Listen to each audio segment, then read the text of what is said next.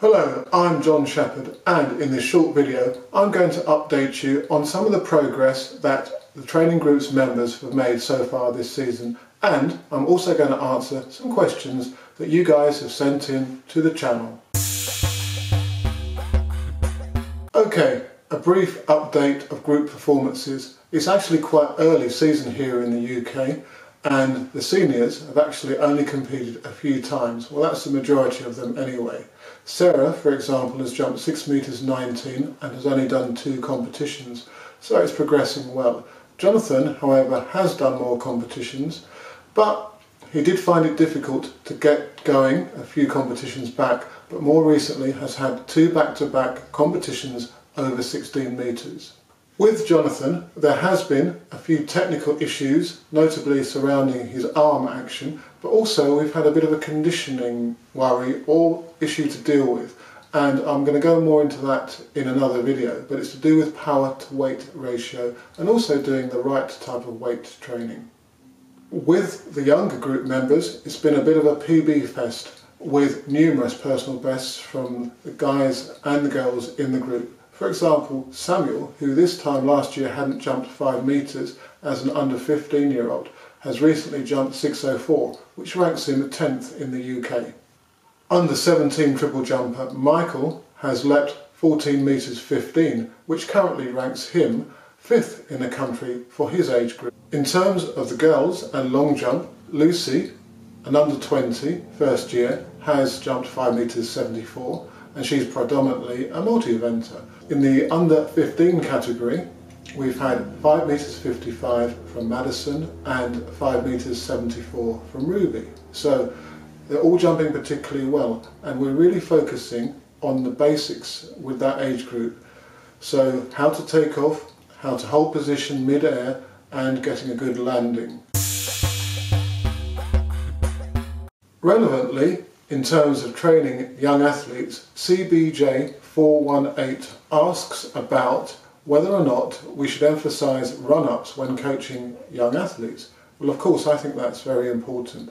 The ability to develop the run-up rhythm and go through the specific stages, the acceleration, alignment and attack phases, whilst also setting up the jump, is obviously crucial. So I'd recommend that run-ups and run-up structuring work be fundamental aspects when training a young athlete. Additionally, it's crucial to work on their running mechanics so that their stride length, their knee lift, their posture is not only just suited to the long jump, i.e. to achieve the right positions, particularly at takeoff, but also becomes more and more consistent so that they become aware of their running dynamics so that they can learn, as I've indicated, the patterning, the rhythm of their run-up, so they get more and more accurate, more and more confident, and more able to use their speed to its optimum level. The triple jump hop has, as ever, been a popular topic of conversation and questioning on the channel, and regular contributor in terms of questions, Judah D'Souza, asks about whether I coach the elements of the triple jump, the hop, the step and jump in isolation, as he's watched or rather listened to a podcast featuring Christian Taylor, who was talking about breaking down the phases and working on them individually. Well, in terms of the answer to that particular question, it's a bit of both, in that we will specifically work, for example, on the hop mechanics, but I believe it's also crucial to put the hop, the step and the jump together, because the transitions from one phase to the other will have a big bearing on how the subsequent phase works out. With Jonathan, a couple of years back, we spent a lot of time working on his hop, as, to be open and honest, it wasn't long enough, so we had to develop the range and the positioning so that he could get an extra 40 to 50 centimetres of distance on his hop, and this involved using some specific drills and also doing a lot more individual plyometric drills, hopping drills for example, to develop the strength required to also hop long. One of the drills that we initially used, and you're watching it on screen now, really isolates the dropping of the hopping free leg after the takeoff to get that long length below the body. And we found that this initially helped Jonathan in learning how to get the correct positioning for the hop. However, once he or yourself or the athlete you are coaching has learned how to drop the free leg down after the takeoff in the hop, it becomes more important to string the phases together and also to work on, as I've indicated, the length of the hop that you need to jump your optimum distance.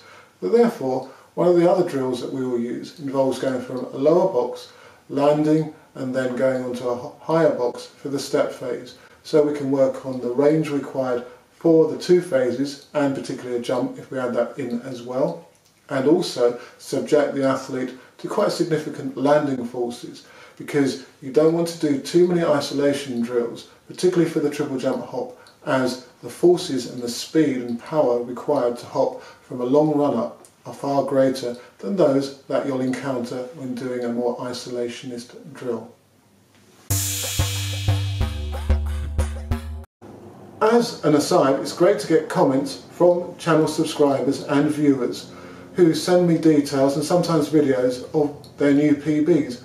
On the community section of the YouTube channel, you'll also see some videos from other athletes from around the world who have also improved their personal bests. So if you've got the time, do go over and check out that part of the channel. I do also get asked occasionally about my editorial work, and as you may or may not know, I've been a writer, a magazine editor for over 15 years in various capacities, and I'm currently the performance editor for the UK's athletic magazine Athletics Weekly. And recently, for the magazine, I interviewed the UK's third-ranked triple jumper, Naomi Ogbeta. I love speed, I just need to learn how to hit the board. So I think what I need to work on is obviously hitting the board and yeah, just holding my step a bit more. I think every triple jumper wants to do that. And the next question is a more general conditioning one for the long triple jump and sprints, and it's about what core exercises do I recommend.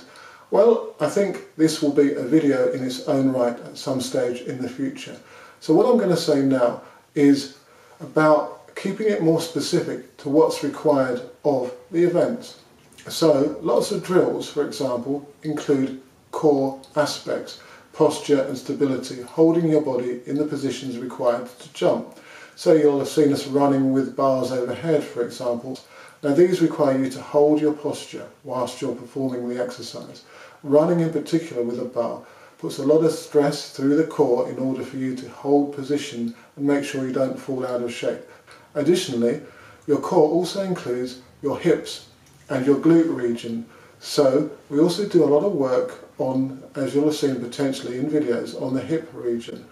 So as well as doing the more basic types of core exercises such as planks, sit-ups, bicycle crunches, leg lifts and so on, I'd also perform exercises that engage the core in a more specific way to the requirements of the long triple jump and sprints. Well, I hope you enjoyed this slightly new format of video, and good luck of course with your training and competitions, and do subscribe to the channel and leave any questions you may have in the comment section below or through my other social media. You may have also noticed, particularly on my Instagram channel, that I'm coaching a young athlete from Kuwait. Now, she's not had a lot of great coaching out in her country, and it'll be interesting to see how she develops over the course of the couple of months that she's here training in the UK.